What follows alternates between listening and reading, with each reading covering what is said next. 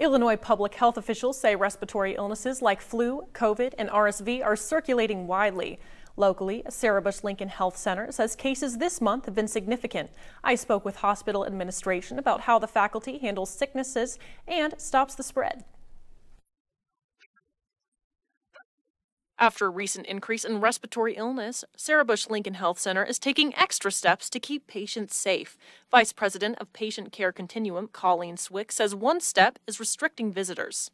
It's intended to ensure that we are protecting patients, specifically, especially from those younger visitors who are less likely to receive their influenza vaccine, which is why we put the age criteria on it. Swick says the hospital is seeing spikes in COVID, influenza, and this year, RSV. And RSV is a big one this year. We're seeing pediatric patients with RSV, but also adults. I think a lot of times people think that RSV is a pediatric disease because children tend to get sicker, but it's a cold virus. So there are people at all ages who test positive for RSV when they come in.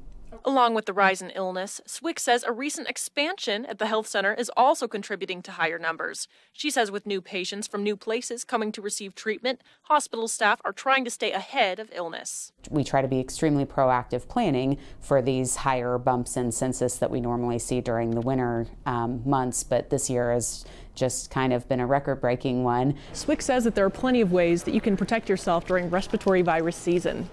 So really hand hygiene is tremendously important, as well as wearing a mask if you're coughing, or restricting going out in public if you're coughing so that you reduce the spread, and really vaccinations is huge.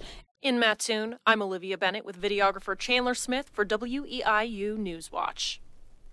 Other hospitals in central Illinois are also seeing respiratory virus spikes this winter. St. Anthony's Memorial Hospital in Effingham and Carle Health in Champaign say they've seen an increase in COVID, influenza, and RSV-related hospitalizations.